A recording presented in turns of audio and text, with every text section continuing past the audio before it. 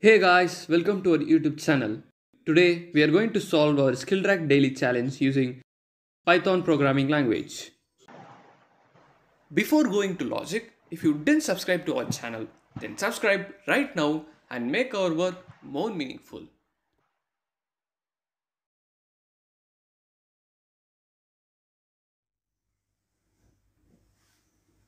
First, we'll understand our question. The program has to accept the two strings, that is P and S. P represents the pattern and the S represents set of words. The question mark in P can match any character, and we must print the word in yes which matches P. We have also given a note that if two or more words match P, we must print the first occurring one. So we must accept two string values, that is P and S, where P represents the pattern and S represents the set of words. The question mark in P can match any character, that is P contains some question marks, and we must print the word in S which matches P. We have also given a note that if two or more words match P, we must print the first occurring one. Now we'll take our first case. So this is our P, that is pattern, and these are the set of words. Now we'll separate them for understanding. So in the first word you can see the length are same, but the case is different. That is, here it is small and here it is in uppercase. So here it is no, and here the length that doesn't match. So here also it is no, and here the length also matches, also the characters, that is I and N and N. So we'll print this and break the loop. So why we are breaking the loop? Because we must print only the first occurring one. So here we'll break the loop. You can see that in the fifth word we'll have I and N, but since we must print the first occurring one, we'll stop here. So this will be our output. Now we'll take our second test case.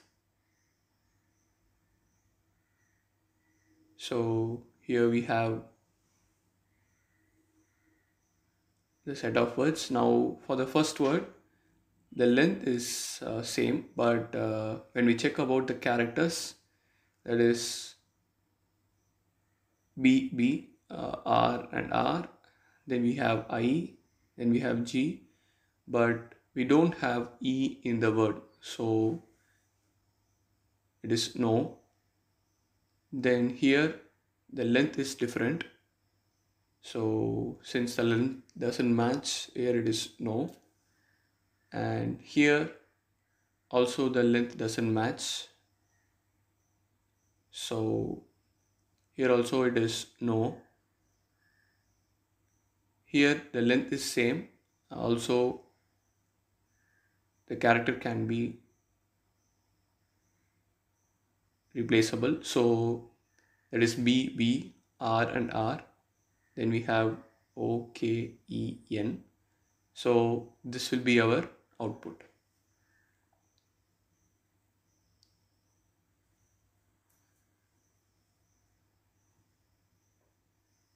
So the key logic of this program is, first we have to check the length of the pattern and the length of the words. So if they are equal means we have to check the character at same index other than question mark.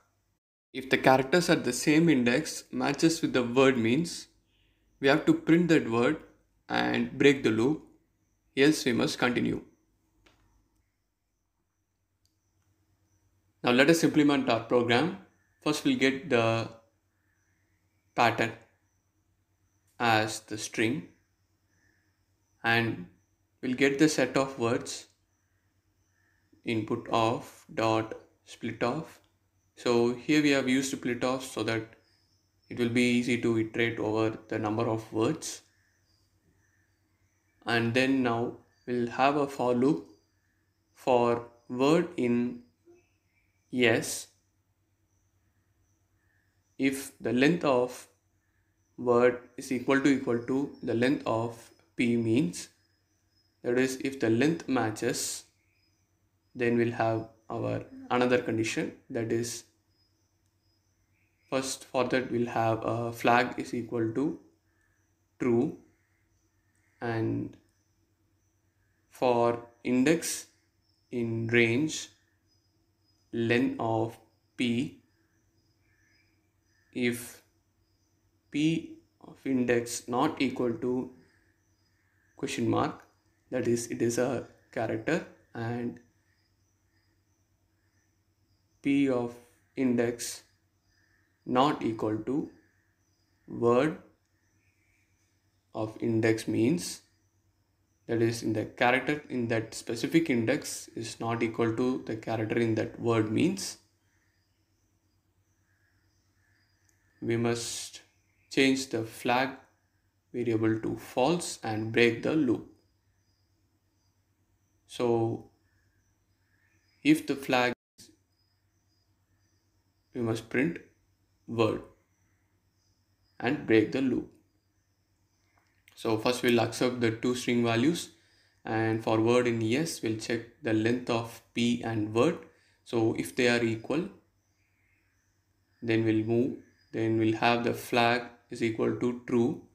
For index in range, the length of p will iterate, and here if the p of index not equal to question mark, that is if it is a character and that character is present in word means, that is it is not present in that word means, flag is false and we must break the loop. Then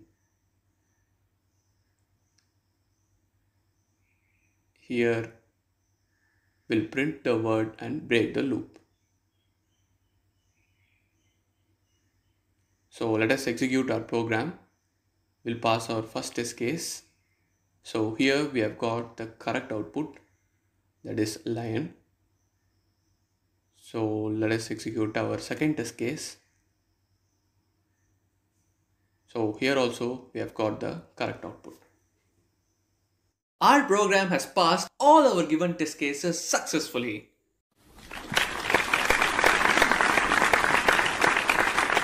Hope you guys understand.